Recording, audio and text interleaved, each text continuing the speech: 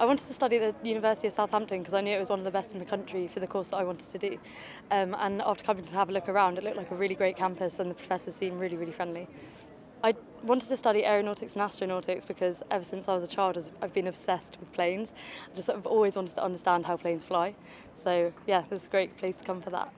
After leaving the University of Southampton, I planned to be an RAF pilot, and the university has helped me no end with this. I became part of the University Air Squadron, and through that I've learnt to fly and I've learnt leadership skills that I'll need to be in the RAF. Being a female in engineering is actually not as bad as it sounds.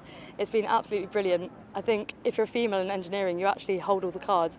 You have the opportunity to show everyone exactly what you can do, and sometimes people will doubt you, but you just have to show them that they're absolutely wrong.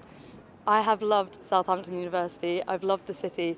It's just a really, really diverse place. You meet people from all sorts of backgrounds and there's something to do for everyone here. I've got friends who do humanities, I've got friends who study all different things, but we're all friends because we like the same kind of pastimes. So, it's just brilliant. You have the parks, it's just a lovely place, I love it.